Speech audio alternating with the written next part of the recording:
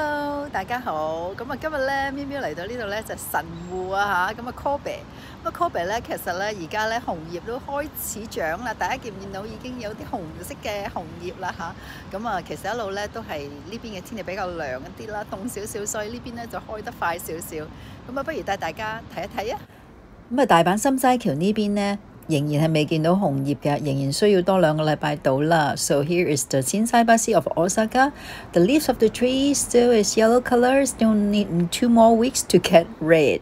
From my Japanese friends, she told me that still need 2 more weeks. 咁我哋咧轉個鏡頭嚟到咧神戶大學啦。神戶大學喺1902年興建嘅。喺2020年英國評級大學嘅排名咧，佢係佔395啦。喺亞洲咧，佢都佔到59嘅。呢間大學咧曾經係有諾貝爾得獎者啦，同埋首相都有喺呢度畢業過嘅。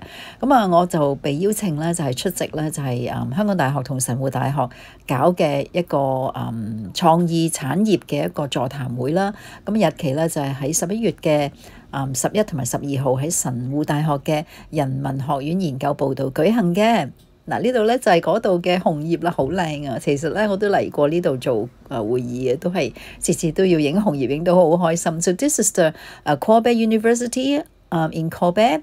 I was invited to attend the conference of the Creative Industry Conference held by the Kobe University and Hong Kong University.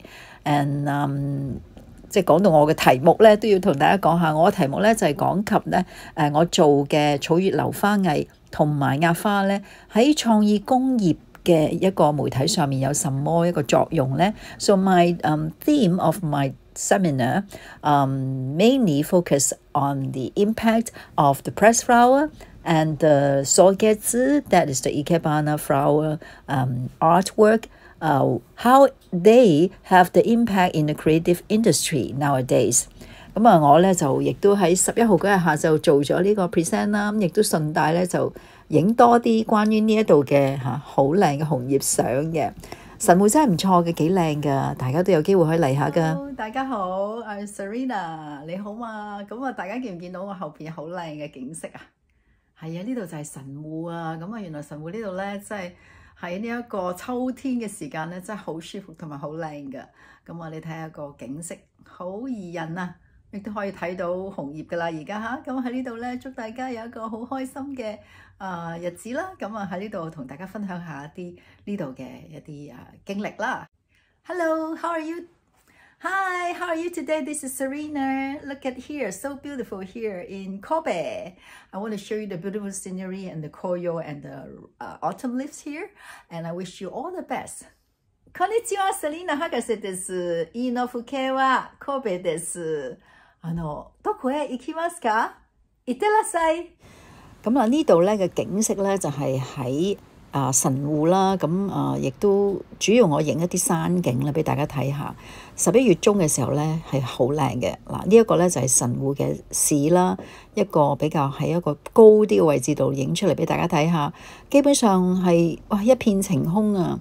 即係如果你中意大自然咧，或者中意影相嘅話咧，其實呢度真係好值得嚟嘅喎。即係呢度嘅感覺同東京啊、大阪啊、京都都唔一樣嘅。呢度係一個小小嘅圖啦。So this is the map of Kobe。呢度都有好多唔同嘅酒出品嘅，亦都好出名嘅。